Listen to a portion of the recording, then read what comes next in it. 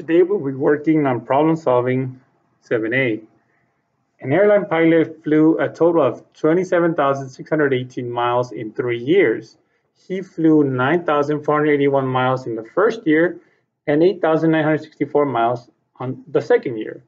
Which equation can be used to find x, the number of miles the pilot flew in the third year? Right, so we're going to underline our question first. This which equation can be used to find x. This is our variable, the number of miles the pilot flew in the third year. We want to know how many miles he flew in the third year. All right, we know that he flew a total of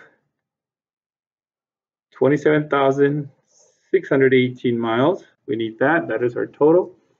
And the first year, he flew 9,481 miles. And 8,964 the second year. And we want to know how many he flew on the third year. All right, so we'll create our strip diagram.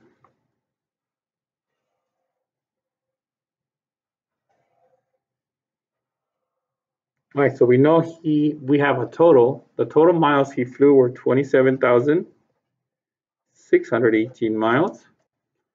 And was 3 years. On the first year,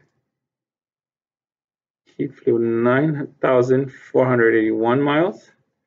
The second year, he flew 8,964 miles. And we want to know how many he flew in the third year. That's x, that's our variable.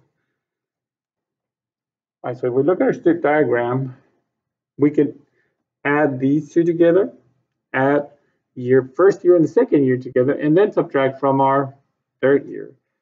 So we could write this equation. We can get 27,618, and we're going to subtract 9,481 and 8,964. So I can add these two. Whatever my answer is, I can subtract from that, and that's going to equal to x, the number of miles he flew that third year. So if we look at our equations up here, we see that it's not there. Doesn't show where we're going to add these two numbers and then subtract it from there. All right, so another way we could do it, we can take 27,618 and we're going to subtract this amount first. So 9,481. Then whatever we get, we're going to subtract that amount, 8,964, and that should give us x, the number of miles he flew on the third year.